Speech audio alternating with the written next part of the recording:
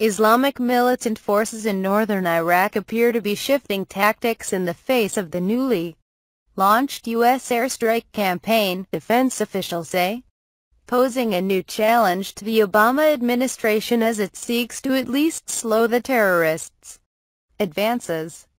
According to officials, until now the Islamic State was behaving like a well-organized army, moving with strategic intent and pursuing military objectives.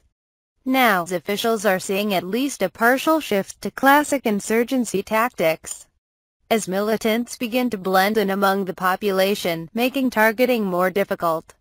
One of the things that we have seen with the IS forces is that where they have been in the open, they are now starting to dissipate and to hide amongst the people, Lt. Gen. William Mayville Jr., Director for Operations with the Joint Chiefs of Staff, said, "The targeting in this is going to become more difficult."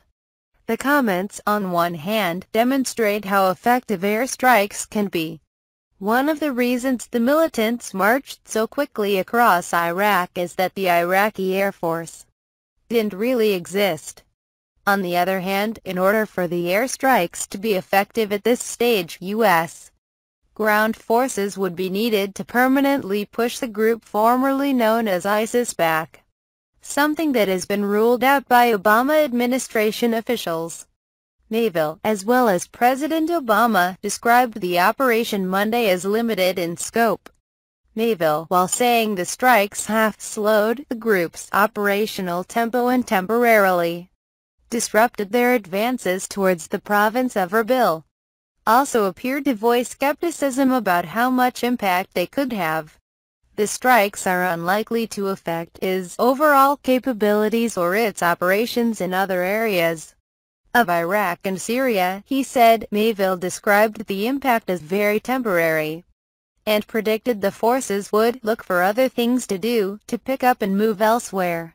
He added, ominously, "So I in no way want to suggest that we have effectively contained or that we are somehow breaking the momentum of the threat."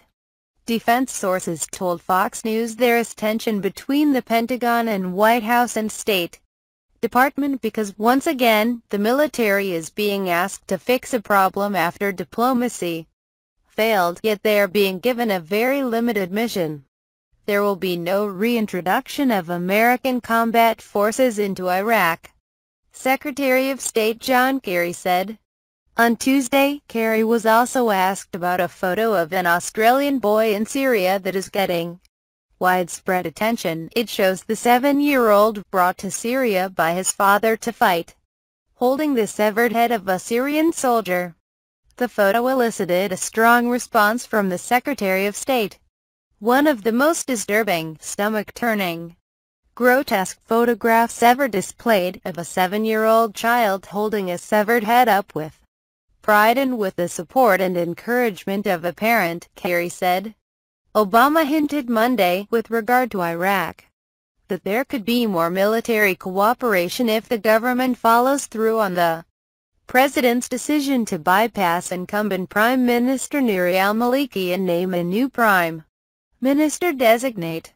Obama called this a promising step forward, and hinted that if they build off today's progress, U.S. efforts to join Iraqi forces in fighting IS will be advanced. Yet a political settlement may only go so far in stopping the Islamic State's advances, as the Sunni organization is not openly seeking a power-sharing agreement with the Shias in Kurds.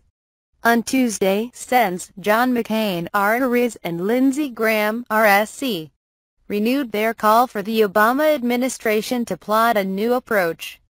"We should continue to do all we can to support Iraq's political process, but the administration cannot afford to wait until a political solution is reached in Baghdad before addressing the global threat posed by the Islamic State of Iraq and Syria, ISIS."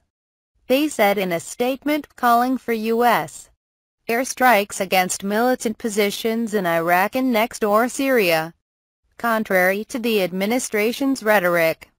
Commencing actions such as these now can strengthen political leaders in Baghdad who seek to form an inclusive government that can unify their country and better resist ISIS, they said. A comprehensive strategy to counter ISIS must be devised and we must begin to implement it now, for the threat posed by ISIS only grows with each passing day, as do the risks of our delay.